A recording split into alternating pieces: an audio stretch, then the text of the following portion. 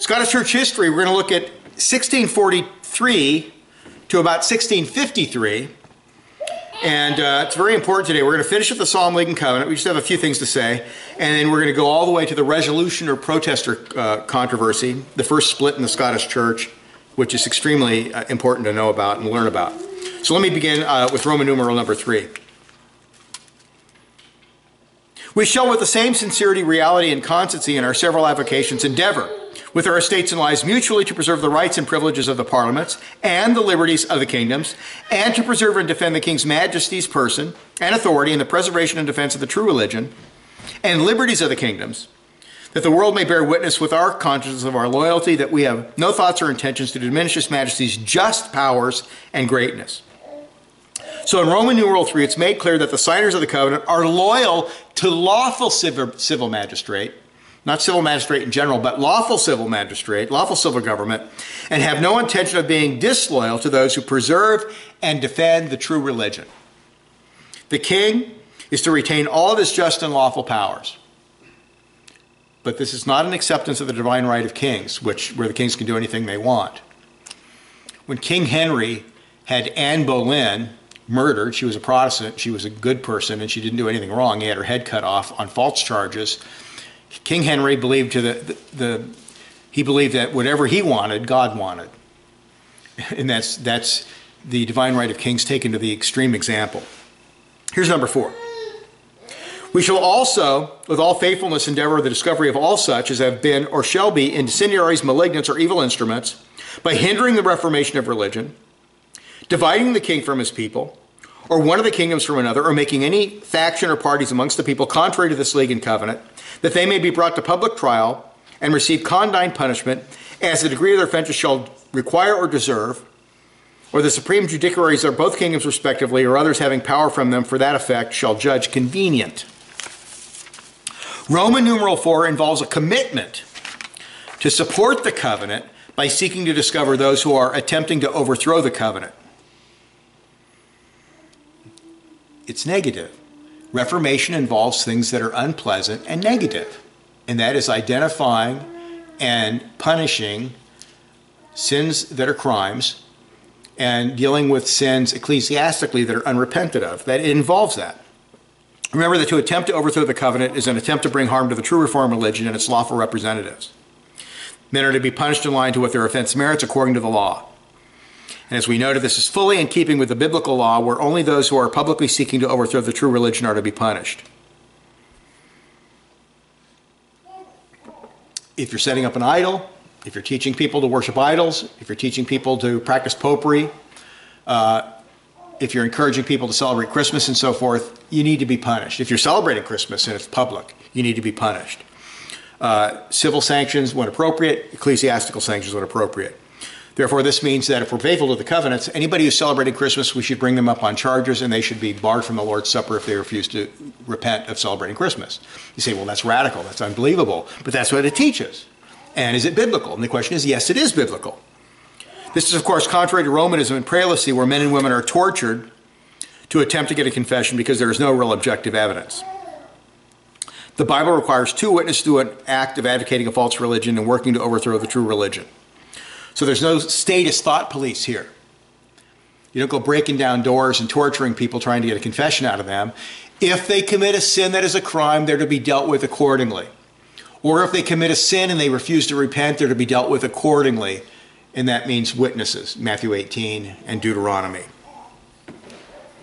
Roman numeral 5.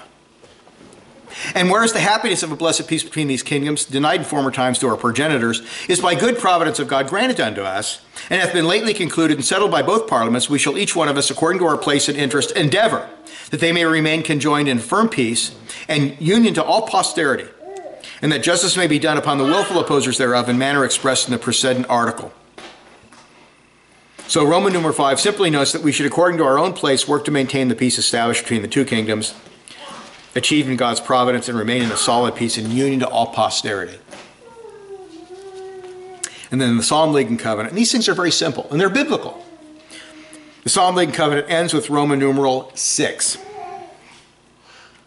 We shall also, according to our places and callings, in this common cause of religion, liberty, and peace of the kingdoms, assist and defend all those who enter into this league and covenant in the maintaining and pursuing thereof, and shall not suffer ourselves directly or indirectly by whatsoever combination, persuasion, or terror to be divided and withdrawn from this blessed union and conjunction, whether to make defection to be the contrary part, or to give ourselves to a detestable indifference, or neutrality in this cause, which so much concerning the glory of God, the good of the kingdom, and honor of the king, but shall all the days of our lives zealously and constantly continue therein against all opposition, and promote the same according to our power,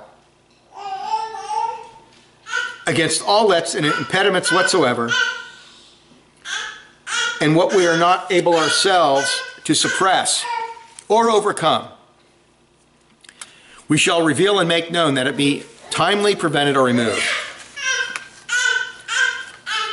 All which we shall do as in the sight of God.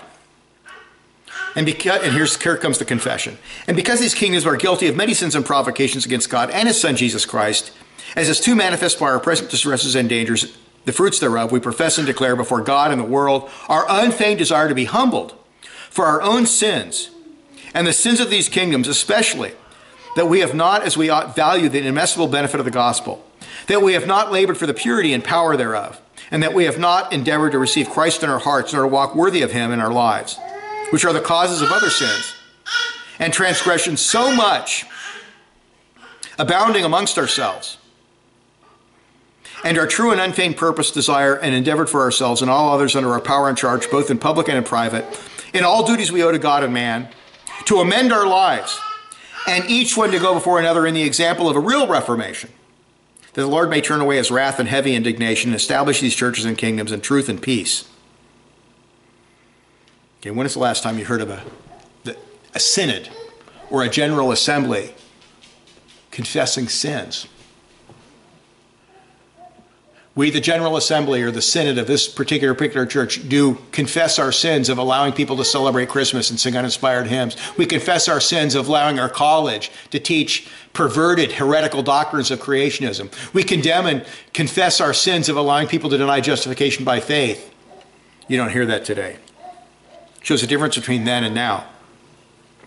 Continuing, in this covenant we make in the presence of Almighty God, the searcher of all hearts, with a true intention to perform the same, as we shall answer at the great day, when the secrets of all hearts shall be disclosed, most humbly beseeching the Lord to strengthen us by his Holy Spirit for this end, and to bless our desires and proceedings with such success as may be deliverance and safety to his people, and encouragement to other Christian churches groaning under and in danger of the yoke of anti-Christian tyranny, to join in the same or like association and covenant, to the glory of God, the enlargement of the kingdom of Jesus Christ, and the peace and tranquility of Christian kingdoms and commonwealths.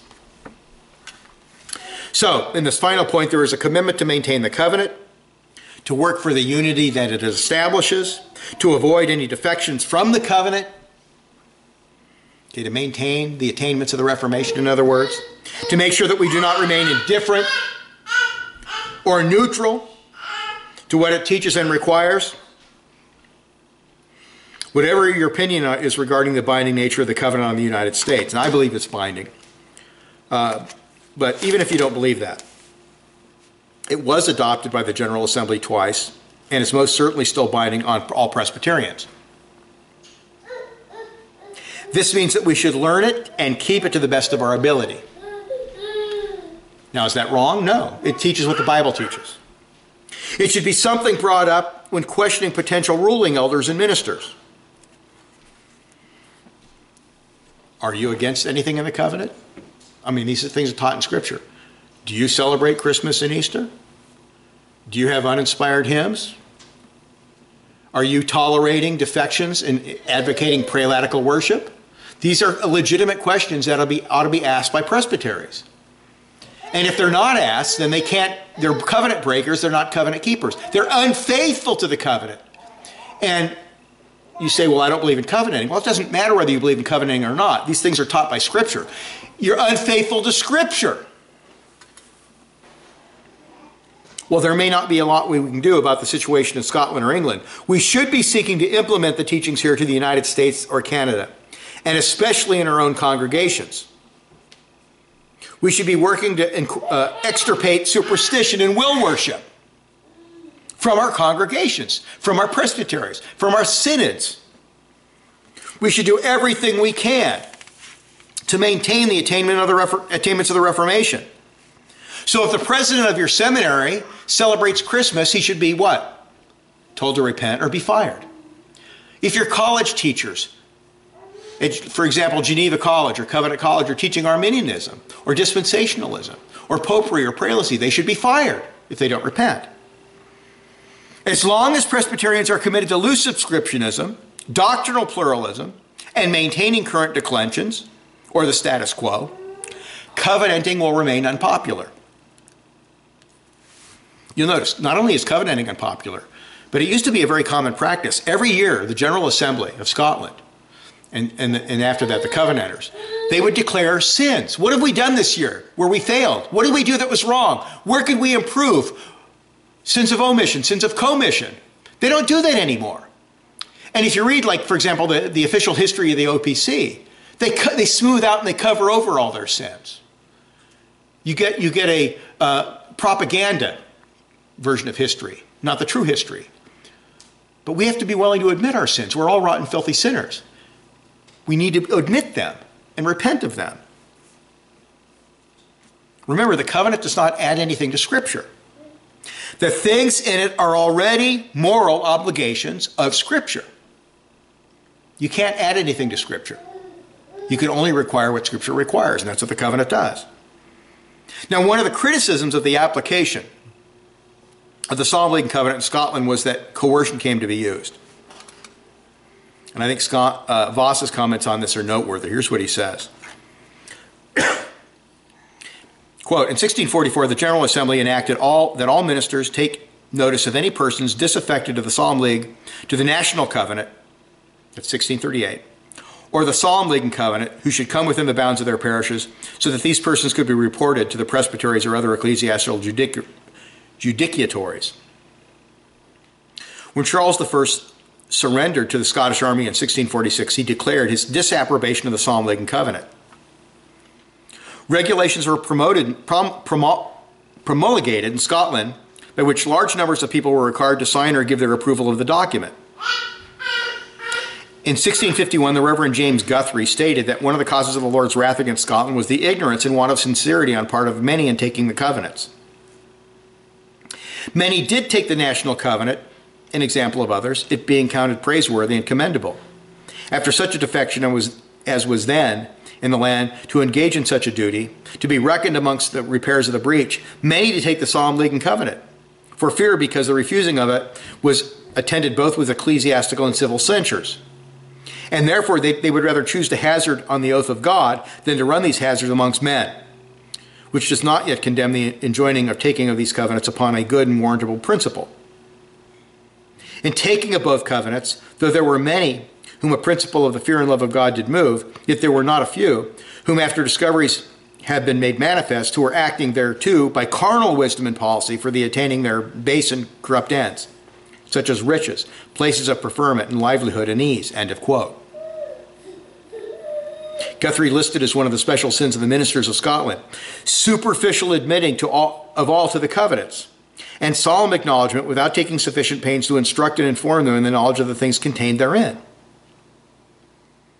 This testimony of Guthrie that many took the covenants as a mere formality, or at best with an implicit faith, is not difficult to believe when we realize that such subscription was required of students entering colleges, of all persons for the first time receiving the Lord's Supper, as well as of special classes of persons.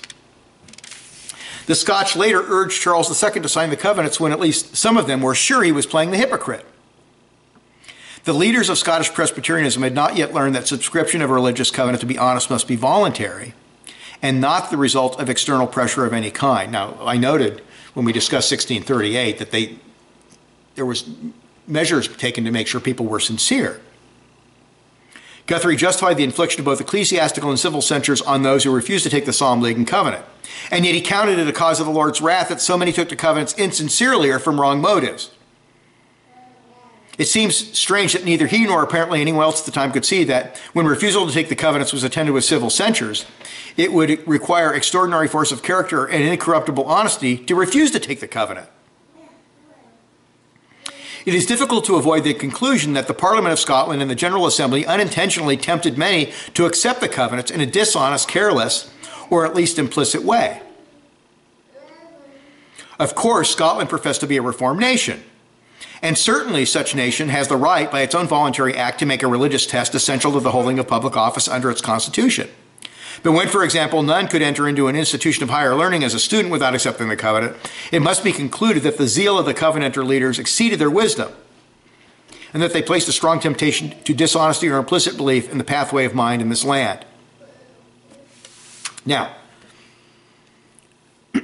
it's debatable whether you can require it to go to college, but you can certainly require it to be in the military, to serve on juries, to vote, and to be a citizen. You can't require it under, if you refuse to take it, you're arrested, unless you're working against it publicly. But there was nothing wrong with them requiring this. I agree that covenants must be voluntary. But when a covenant is 100% biblical, and this is, the state has a right to require subscription for holding civil office, voting, serving on juries, being in the military, being a judge, or teaching in a school. And this is Rushdoony, I'm paraphrasing Rushdoony, every constitution and law order is an expression of religion or a particular world and life view. Everyone is. Somebody says, well, I believe that not baking a cake for a homosexual is wrong and should be punished by the state. And you say, well, why? And then they're going to tell you their religion, their worldview behind that. There's a worldview behind every decision. If voting and holding office and serving as a judge is not limited by your covenant or constitution to those who accept true Bible-believing Christianity, then you have deliberately, or at least implicitly, given the atheist, the secular humanist, the sodomite, the heathen, an open door to removing Christianity as the foundation of society and replacing it with paganism. There is no neutrality. What they did in Scotland was necessary, it was biblical, and to not do it would be extreme foolishness and would bring their own destruction. Now, the United States, because of the deficiencies of our Constitution and declension, has permitted the overthrow of Christianity as the worldview basis of our culture. And we're seeing that today. Hillary Clinton should be arrested. She should not be allowed to serve. People who advocate homosexuality publicly, sodomites, lesbians, and all these kind of feminists, they should be arrested. They should not be allowed to teach or serve on juries or serve in the government. Well, now let's look at the engagement of 1648. The engagement of 1648. We're just covering the very crucial events. In 1648, we see cracks in the unity of the covenant, which is what was called the engagement. At this time, Charles I was the prisoner of Parliament, the English Parliament. The Scottish, however, were still loyal to the king and were willing to help him as long as they did not have to violate the covenant. The most prominent loyalist in Scotland at this time was the Duke of Hamilton. In late 1647, a number of noblemen went to the Isle of Wight at the Carlsbrook Castle, where he was being held prisoner, and made a secret treaty to help the king regain the crown. This involved an agreement to raise an army in an attempt to force the issue and put the king on the throne. Hamilton was the ringleader. The king agreed to support the Solemn League and Covenant by having it sanctioned by Parliament. He also agreed to implement Presbyterian church government in his dominions for 3 years. Now, that ought to be a red flag right away. Why not forever? For 3 years. After the 3 years, the form of church government would be determined by an assembly of ministers with 20 commissioners appointed by the king himself. Now, you see the lying and dishonesty here. It's already been determined. Why does it have to be redetermined? The fact that only 3 years were stated and the king could nominate 20 of the commissioners should have been a red flag. It's obvious he's not sincere. The king was clearly insincere. The king also promised to suppress schism and heresy. This treaty between certain Scottish noblemen and Charles I was called the Engagement. Hamilton and these noblemen are called by historians the Engagers. 1648, the engagement, the Engagers. When the terms of this engagement became known in Scotland during a meeting of Parliament in March 1648, a vehement disunity and struggle followed. And here's what Hetherington says. And here, this will lead to the disunity in the 1650s between the protesters and the, the less faithful. Quote, the Covenanters perceived at once that the engagement involved a violation of their most solemn vows. The commission of the church immediately met and deliberated what steps ought to be taken in this new crisis. They did not deliberate long. They felt the deep power of the covenant upon their souls too mighty for any earthly consideration to shake. And accordingly, they framed a declaration pointing out the sinfulness of an engagement, which involved direct perjury and must be drawn down the divine displeasure on both church and state. But the purely political or royalist party had obtained the ascendancy in the Parliament, and the earnest remonstrances of the sincere Covenanters were disregarded. The arguments of the ministers confirming those of the nobility, who regarded religion as of more importance than any earthly consideration, and brought back some whom political and personal motives had led astray, amongst whom was Earl of Loudoun, but the majority held on to their course and determined to fulfill the engagement to the utmost of their power. The Assembly met at Edinburgh on the 12th of July and made choice of George Gillespie to be moderator. They not only approved of the declaration and other similar writings of the Commission, but passed an act condemnatory of that act and declaration of the Parliament, which enjoined all subjects to subscribe a bond equivalent to an oath in support of the engagement. They further published a declaration and exhortation to all members of the Church of Scotland pointing out the unlawfulness of the engagement and warning against dangers in which it would certainly involve the Church and nation. An able answer was also written to the Committee of Estates, proving by scriptural arguments that the engagement was inconsistent with safety and security of religion. And, as the Hamiltonian faction was well aware of the power which the Church had recently put forth when it raised the kingdom like one man for the defense of civil religious liberty, they employed every artifice to bring as many ministers as possible to their side. By that means either procure support or to neutralize opposition.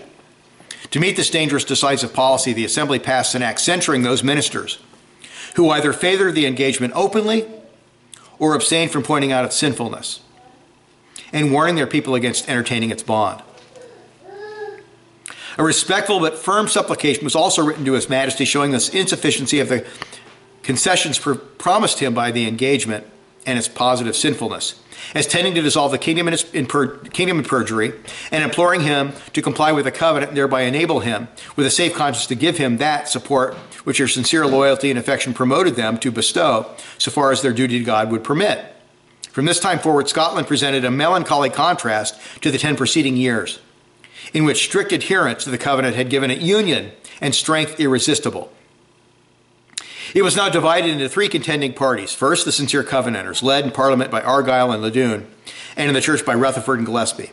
Second, the framers of the engagement, led by Hamilton, Lanark, and Lauderdale, who wished to take an intermediate position and who were joined by a considerable number of ministers, of whom Bailey was the most respectable.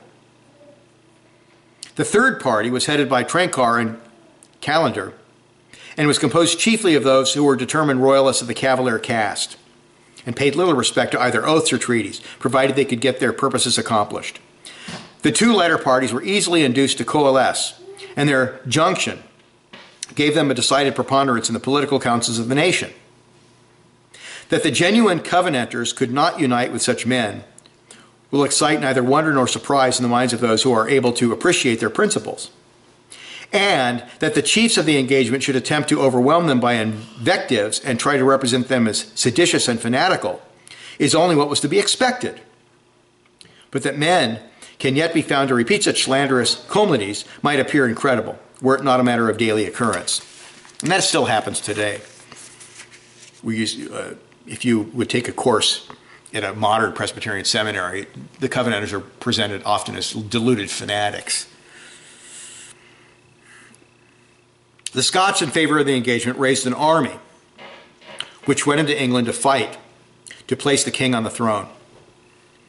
They suffered a great defeat by Cromwell and his forces, who were not fooled by the king's lies at all. Cromwell would have his head eventually.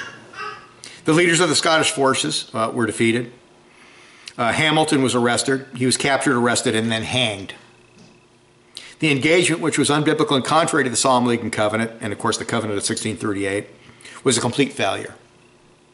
It was wicked, and it drove a wedge of division between what had been, to this point, the unbroken ranks of the Covenanters. And that takes us to the active classes. So you're going to go from bad to worse here. One of the effects of the failure of engagement was that the strict Covenanters took control of the Parliament, which formerly was controlled by engagers. The strict Covenanters communicated with Cromwell and convinced him that they were opposed to the engagement. This, at least for the present, averted a war between Scotland and England, or we should say Scotland and Cromwell, who really was controlling England. Because the strict Covenanters believed the engagement was unbiblical and contrary to the Covenant, they took steps to cleanse the state of such dangerous compromisers. This was done by the Parliament passing the Act of Classes on January the 4th, 1649. This act declared all engagers ineligible for public office. Now, that's totally biblical what they did. We should learn from what they did that was right. That was totally biblical. It also set classes of ineligibility according to the degree and of their offense. The army was purged of everyone who had taken part in the engagement or who were opposed to the covenants. These men were identified as malignants. That's where the term malignants comes. The word malignant means they were rebelling against God and are having a negative spiritual effect on the nation. And they're doing so by opposing the covenants. Modern historians have viewed such laws as intolerant and uncharitable. But we must keep in mind that A, the covenants were recently agreed to and such compromises are egregious. B, of course they're biblical covenants. B, it was a time of great danger when prelatists were chomping at the bit and were ready to persecute the Covenanters. And C, such laws were needed to preserve the covenants and the safety of the nation as a whole. Remember, there's no neutrality. If you do what they did in the United States and say, well, you can be a president if you're an atheist or a Muslim or whatever. We can't have religion intruding into the federal sphere. Well, when the secular humanists take over and start persecuting Christians, you have yourself to blame, don't you?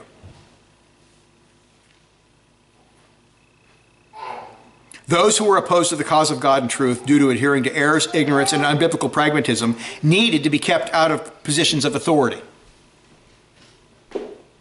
Scotland was an explicitly Reformed Presbyterian nation. They had achieved an incredible level of Reformation. It is reasonable and biblical to seek to maintain these religious attainments using civil laws. It is simply the biblical philosophy of the Great Commission and the Christian civil government. That's all it is. A Christian civil government and Christian law order cannot maintain itself in a wicked world where non-Christians hate Christ and his kingdom. If laws are set up to keep pagans, atheists, and heretics and make them allowed to vote and hold office and serve on juries in the military, Christians who teach complete freedom of religion, where the state treats Satanists, Hindus, and Muslims, Buddhists, atheists, Scientologists, Muslims, Romanists, and Bible-believing Christians exactly the same, have virtually guaranteed the takeover of the United States by the heathen. The rejection of biblical law and the persecution of Christians. An atheistic law order cannot coexist with a biblical law order. And there's evidence. Now, I haven't had the time to look at it in depth, but there's evidence that high-ranking officials and even Bill Clinton and Hillary Clinton are Satanists. There's evidence for that. Now, I have to look at it too. And that wouldn't surprise me one bit. Now, if they're not explicitly Satanists, they're implicitly Satanists by their policies. They're Molech worshipers. That place where Clinton would go with his buddy who was into incest on that island in the Caribbean, they have a temple.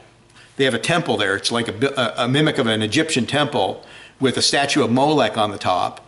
And they have sex orgies with underage kids in there. So it tells you what the Clintons are like. Allegedly.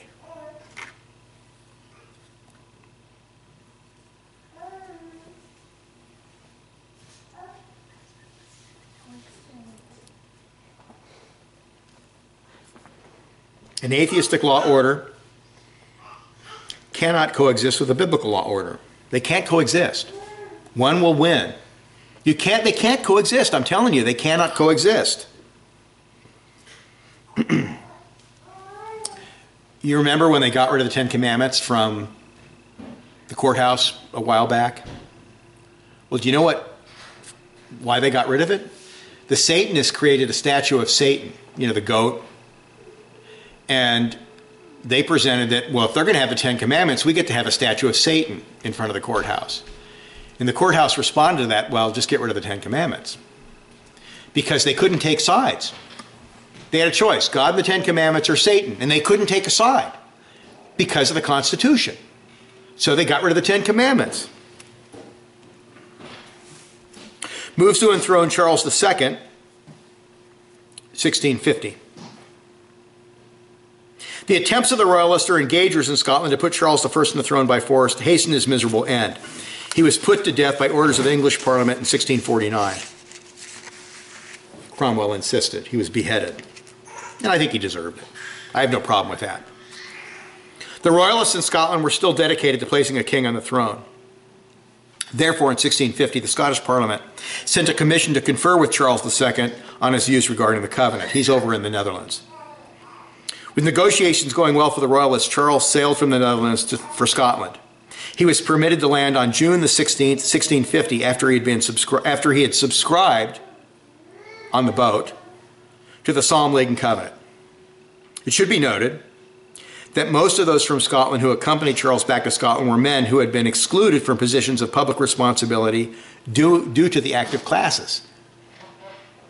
So the people that were helping him come back were pretty rotten people. Not all of them, not all of them, but most of them.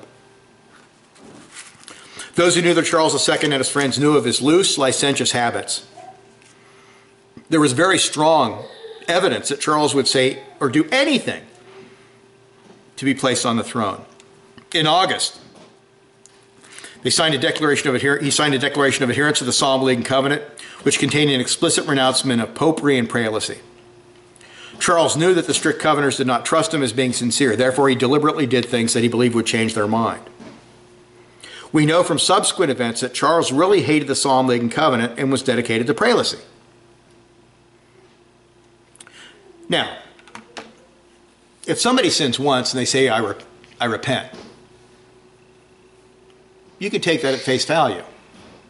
But if somebody's habitually doing something and working against something for years and years, and they all of a sudden say, I repent, you can demand meat for repentance for something that's been habitually done for years. After Paul was called by Jesus Christ in the desert, he didn't immediately become an apostle. He was trained in the desert for 3.5 years. So a General Assembly met after his arrival in 1650, and all the ministers who had worked with the royalists, such as Montrose, were deposed from the ministry.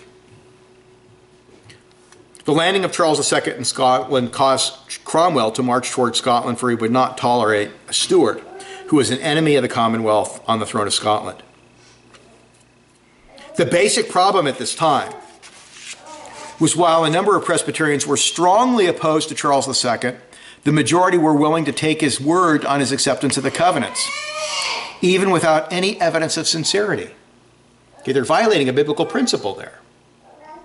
Like I said, if somebody commits a sin and they repent, that you can take that at face value. But if somebody is doing something year after year after year after year, and they're hanging out, like Charles, they're hanging out with people who are licentious and fornicating and doing all these crazy things, you have no reason to believe they're sincere. They have to prove it. And they didn't require that of Charles. This was a form of pragmatism that contradicted Scripture. When somebody has been guilty of habitual scandalous behavior for a long period, they can be required to bring forth fruits of repentance before being trusted, especially when we know that their friends are wicked. This is simply biblical wisdom. And here Hetherington explains the situation well. The explanation of the whole matter may be briefly stated. There were then, as there has always been, two great parties of public men. The one composed of those who judge and act according to principle, the other of those who are guided by expediency. The first, led by Patrick Gillespie, George had died, Patrick Gillespie, his younger brother, Guthrie, Samuel Rutherford, and Warriston were anxious not to press the king to the subscription of the covenant till they should have some evidence that he was in a state of mind as might render it in him indeed a religious act corresponding to the nature of the solemn obligation which it involved. Till that time they were perfectly willing that he should be their king, but should remain as such as possible aloof from all intercourse with profane and irreligious men. The other party thought it inexpedient to be so strict. They considered it enough if the king should subscribe the covenant literally without however little his mind might be in accordance with its spirit, not apparently perceiving that this act would be an act of profane impiety to which they could not hope the blessing of God to be given. Their worldly prudence or pragmatism suggested to them the absolute necessity of a complete national union to resist the formidable invasion of the dreaded Cromwell, but they failed to perceive that a union, not of principle, but of compromise, can never be firm and permanent. They were willing to tamper with the sacredness of an oath in order to frame a political bond. And by this unhallowed expedient, they forfeited the protection of him, in capital letters, whose covenant they thus profaned. They ought to have remembered that the covenant of 1638, which had provoked an ark of safety in a not less stormy sea of troubles, was sacredly guarded as far as possible from being subscribed by any of those whose purity of character and devotion to the cause suspicions were entertained. The one party, in short, viewed all political and national transactions through the clear medium of religion, and therefore saw them in their true character and aspect.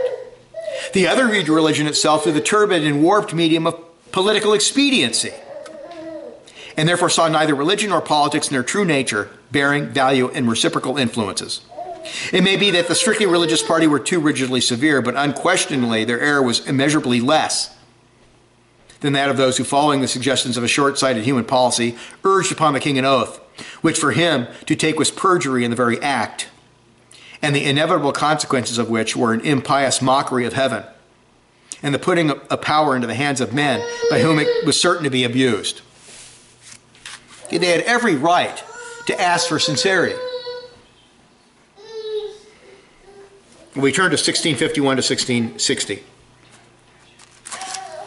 The Church of Scotland under the Commonwealth. After the English Parliament discovered that the Scots had received Charles II, they prepared to invade Scotland. Cromwell, after studying the Book of Psalms, decided to lead the invading party. He was confident that he was doing the Lord's will and that the Lord would bring him victory. The army, consisting of 16,000 soldiers, came into Scotland on July the 22nd, 1650. While they marched, a sizable fleet of English ships sailed along the coast of Scotland. The invaders were met by the Scottish troops on September the 3rd, 1650 at Dunbar. The invaders were on their way straight to Edinburgh. Cromwell achieved a decisive victory and took 4,000 prisoners back to England. They were mistreated by the English, and many of them died of disease on their march south. Of the 4,000, only 1,400 of them survived their imprisonment. By the 7th of September, Cromwell's army captured Edinburgh, the capital of Scotland. The routed and shattered remnant of the army regrouped and rallied at Stirling as Cromwell advanced through the countryside, conquering as he moved. This is what led to the controversy between the resolutioners and the protesters, 1650 to 1653. And this is extremely important in Scottish church history. Because of the dire situation militarily, Charles II and the Royalists sought to modify or rescind the Act of Classis in order to unify opposing parties in Scotland and beef up the military. Remember, you couldn't serve in the military if you didn't strictly subscribe the covenant. They wanted to be able to admit to the army those who by the act had been declared incapable of public service. This would repair the severe damage done to the army at Dunbar, in their mind, and would help them defeat Cromwell. So let's compromise. Let's be pragmatic. Let's rescind this strict act and allow everybody into the military. The difficulty of this plan was to obtain the consent of the church. The church had excommunicated many malignants. The covenants forbade such pragmatic compromises. And the law of the land was that no excommunicated person could serve in public office. That's totally biblical. The excommunicated had to be had rescinded before the plan of the Royalists could come into being. So they had to get the church to compromise in order for the political plan to come into being. As this is going on, keep in mind that the Scottish Parliament had already crowned Charles II King of Scotland on January the 1st, 1651. Given the incredible evils conducted by this king against Christ's church, it is worth noting the oath that he took when he was coronated. Listen to this. This is the oath he took.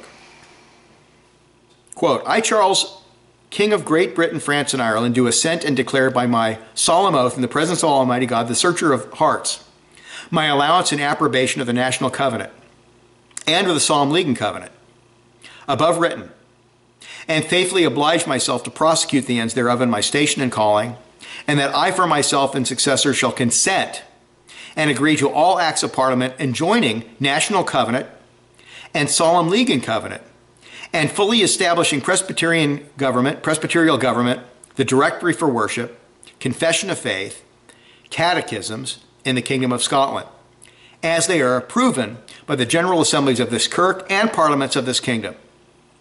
Okay, that's the whole Westminster Standards. And that I shall give my royal assent to acts or ordinances of Parliament passed or to be passed, enjoining the same in my dominions, my other dominions. And that I shall observe these in my own practice and family, and shall never make opposition to any of these, or endeavor any change thereof. Could it be any more clear? Now, a man who could take such an oath and then order copies of the covenant to be burned, which he did, by the hangman, and order those who adhere to the covenants to be tried for treason and murder several people, certainly holds a high rank among the great perjurers of history. There's a special place in hell for Charles II. A total liar, a total wicked man. The Covenanters should be much more cautious. The crisis that developed occurred because the political sphere, which was compromised and corrupt, had a declining effect on many in the church. This would lead to the repeal of the Act of Classes in 1561 and a split between the faithful strict Covenanters and the pragmatic unfaithful party. Here's what Voss says. After Cromwell's capture of Edinburgh in 1650, King Charles II and the Royalists in Scotland determined to seek a more united support by the different parties in the church and nation. The outcome of his determination was a proposal known as the Public Resolutions. The Estates of Parliament consulted the General Assembly whether some way could be not found by which those persons who had been disqualified by the Act of Classes could be restored to positions in the state and in the army. The General Assembly, held in July 1651, passed the resolutions and declared that, quote, in this case of so great and ardent necessity, we cannot be against the raising of all fencible persons in the land, that is, armed forces, and permitting them to fight against this enemy for defense of the kingdom, excepting such as are excommunicated, forfeited, profane, flagitious, etc. End of quote. The ardent necessity to which the Assembly referred was the defeat of the Scottish army by Cromwell at the Battle of Dunbar and the subsequent capture of Edinburgh. From July 1651 on, the Covenanters were divided into, we should say Presbyterians. I'd say the protesters were not acting as, the resolutioners, in my opinion, were not faithful Covenanters at all. The Covenanters were divided into resolutioners and protesters. Those who favored the public resolutions were called resolutioners, and those who opposed them were called protesters, because they protested against the legality of the General Assembly which had ratified the public resolutions. The leaders of the protesters were James Guthrie, Patrick Gillespie, Johnston of Warriston, and Samuel Rutherford. Even before the adoption of the resolutions in September 1650, these men published a short declaration and warning. And other books I have say that it was probably written by Patrick Gillespie and they approved of it, in which they called the land to national repentance and especially called upon the king to repent for his sins, and especially to consider whether he had not been guilty of hypocritical acceptance of the covenants in order to obtain the crown. In later times, it has been common to represent the controversy between the resolutioners and protesters as a quarrel over trifles, an utterly unnecessary division of the forces of Presbyterianism. History has shown, however, that the protesters were right and the resolutioners were wrong. Many of the persons admitted to power under the public resolutions became persecutors of Presbyterianism after 1660. If the protesters, that is the strict Covenanters, had been able to control affairs, Scotland might have been spared 28 years of terrible persecution under the bloody and perjured Stuarts. The question involved in the controversy was whether it was proper under existing circumstances to repeal the active classes. The General Assembly approved of such a repeal, but with certain restrictions concerning the excommunicated, profane, etc. When this approval had been granted by the General Assembly, the Parliament repealed the active classes entirely, taking no notice of the exceptions reserved by the Assembly. This opened the way for a flood of ungodly men and open enemies of the covenanted Reformation to receive places of responsibility in the government and the army. It is clear that the resolutioners and the protesters differed from each other not only in the specific matter of the propriety of the repeal of the active classes, but in their whole view of the principles and ethics of Christian civil government. The protesters viewed the calamities of the nation as the consequences of national sin. In their view, the remedy lay in repentance, confession of sin, and a new obedience to the divine law. That is to say, they looked on the situation from a spiritual viewpoint, and they were sure that not carnal, but spiritual remedies must be used if real relief was to be had. Along with this, they maintained the Christian ethical principle that it is never right to do evil that good may come,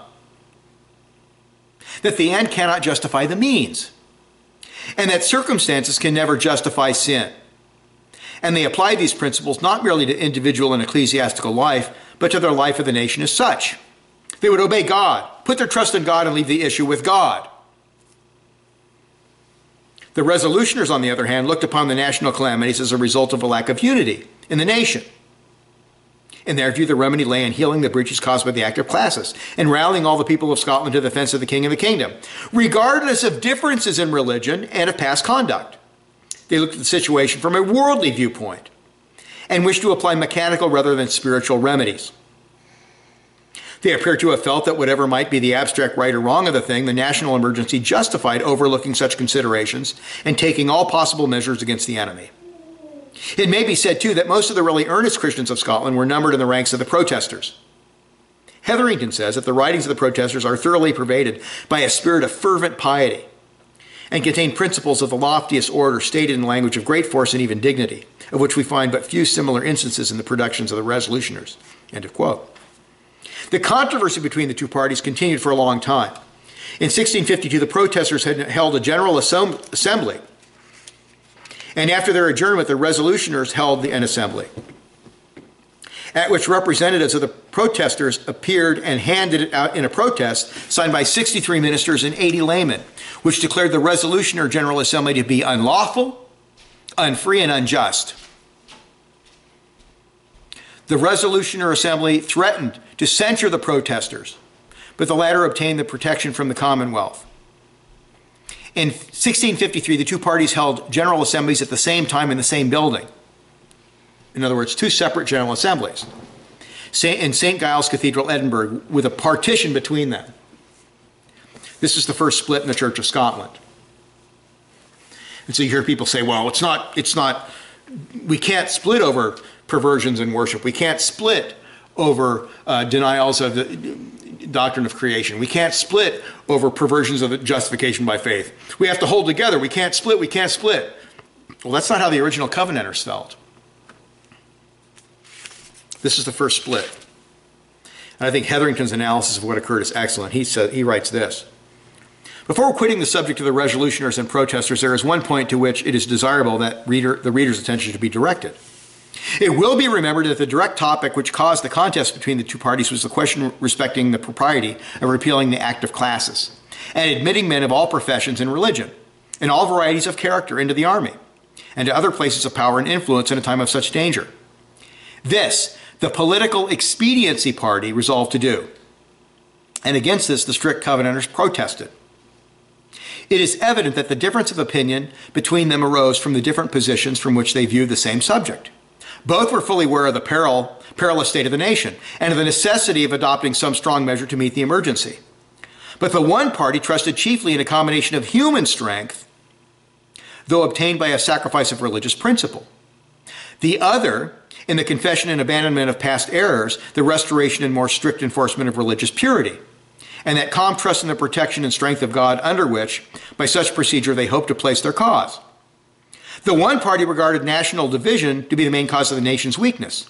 The other ascribed their calamities to the prevalence of national sins, especially to the violation of the national covenant, which consisted in entrusting its enemies with power to do it injury. It is needless for shallow thinkers to imagine they can decide the question summarily by terming the one party men of enlightenment and liberal sentiments, and the other narrow-minded and intolerant bigots. And that's the way most modern people view the Covenanters, the strict Covenanters. The Covenanters had seen the storm of war borne back innocuous from their mountain bulwarks but a few years before, when not a man was allowed to take up arms in a sacred cause of religion who was not believed to be a person under its influence. They had, besides, the analogy of all scriptural history in their favor, so that the views they held appeared to have the sanction of recent facts and the Word of God. And had their opponents been as truly patriotic as they pretended, instead of seeking political influence before they would lend their aid, might they not have formed themselves into a separate army, hung on the enemy's flanks and rear and distracted his attention, cut off his supplies, and thereby promoted in the most liberal and unselfish manner, and to the utmost of their power to rescue their country from the strong invader? This would have entitled them to the honorable appellation of men of truly enlightened minds and genuine patriotism. But their whole conduct then and subsequently proved them to have been influenced chiefly by ambition, selfish, and despotic principles. History repeats itself. And modern Presbyterians, most of them, have not learned from history. They teach history in the seminaries, but they don't learn from history. Having noted the resolution of Protestant conflict, I want you to be warned that most modern theonomists and the vast majority of modern Presbyterians fall into the resolutionary category. They're traitors to the covenant. They're traitors to the attainments of the Reformation. Not in everything, but in many things. Pragmatism doesn't work because it brings down the covenantal wrath of God upon a nation. Covenant keeping is what works. Not compromising is what works. And then we have just a brief analysis for current application. A biblical analysis of the protest or resolutionary conflict is crucial for understanding how not to seek Christian dominion in a society, how not to achieve the Great Commission. Some who are ignorant of church history will say that covenanting did not work, and following the Bible so strictly cannot work in such a sinful world. Therefore, they argue that we must be much more pragmatic. We must be willing to compromise. We must not be so dogmatic. We must be more pluralistic and willing to work with Roman Catholics and conservative atheists and unbelieving libertarians, etc. And I'll never forget Andrew Sandlin, this is like 16 years ago, published an article. You know, we can't hold to the Westminster Standards. That's too strict. It's too exclusive. What we need to do is achieve a union of Christians by going back to the first 7 ecumenical councils. You can include Episcopalians then, you can include Charismatics, you can include the Russian Orthodox and Greek Orthodox, you can recruit Roman Catholics, etc. The problem is a lot of those people don't even, you can include Arminians, they don't believe in the biblical doctrine of salvation, they don't believe in justification by faith alone, and if you think you're going to have blessing by that kind of a compromise, you're crazy. You're wrong. Implicitly or explicitly, they believe that pragmatism and compromise is the key to long-term success in making America a Christian nation, or at least a moral nation. And they would also say that we must ignore the first table of the law, for Christians are very divided on worship and the Sabbath, and such laws are too controversial. And even some theonomists have a very sophisticated argument as to why the first table of the law doesn't apply to society today. Total nonsense. Unbiblical trash. But what really happened in Scotland that led to persecution and tyranny was a rejection of the recent covenants in favor of pragmatism. If they had kept the covenant, Charles II would have never been put on the throne. Pragmatism reveals a lack of faith in God's loving providence, a lack of faith in God's willingness to bestow covenant blessings for being faithful in trying circumstances. It's hard to trust God when things are going bad. It's hard to not be pragmatic at times. But pragmatism doesn't work. We have to learn this from church history. One must be faithful to Scripture and not compromise, even when from a human standpoint, pragmatism looks better in the short run. You know, oh, you look at how bad Hillary Clinton is. She's satanic to the very core. Ethically, she's really little better than Adolf Hitler. But, you say, oh, that's horrible. How could you say that? Well, abortion has murdered over 50 million babies in the United States alone. So don't tell me that these people aren't wicked. History has revealed that pragmatism has always been a disaster in the long run. So you tell the libertarians, the atheists, the Arminians, the Romanists, forget it, no voting, no serving in government until you subscribe to the covenant. We also learned from this conflict that although the Scottish Church at that time was far more reformed and consistent than most modern Presbyterian churches today, they were not infallible or perfect by any means and had serious problems. We must learn from what they did right and from what they did wrong. And there was the faithful party, let us not forget. The protesters were the faithful party. Historically, a look at Presbyterianism reveals that even when there is a small group of committed, strict biblicists who are willing to fight for what is right, there is usually a much larger group of men that are mushy, pragmatic, and undependable. We see this in the protester-resolutioner conflict, and we see this in the controversy over modernism in the late 19th and early 20th centuries. Machen and his close allies were a very small, dedicated minority. Most of the church officers, even ones deemed fundamentalists, thought Machen was a fanatical fool that was trying to be too strict at the expense of the peace of the church. And those people who were fundamentalists, they sided with the liberals and they destroyed the PCUSA completely. It's apostate now. The mushy, pragmatic middle allowed the liberals to win. So let us learn from history. There can be no compromise. There must be an insistence on keeping the covenants of our forefathers that are lawful, that are biblical. We have to keep them. And when you compromise them and you join NAPARC and you compromise them and you allow everybody to celebrate Christmas and you compromise them and you have a college where they're teaching that six-day creationism is for idiots and they believe they have 6 different views of creation and you have vast majority of teachers are Arminians and heretics, you're not keeping the covenant. You're not requiring the covenant. You're being pragmatic. That's not the way to go. So let us learn from that. We'll continue this next week. Let us pray. Father, we thank you for our forefathers. Lord, illuminate our minds to understand the history of the church from your perspective, that we would be faithful to these lawful covenants, which we are obliged to keep, that we would learn from the mistakes of our forefathers, and that we would not be compromisers, we would not be pragmatists, we'd be biblicists all the way, even if people hate us and malign us and gossip about us and trash us. Let us be faithful, Lord. Help us. In Jesus' name, amen.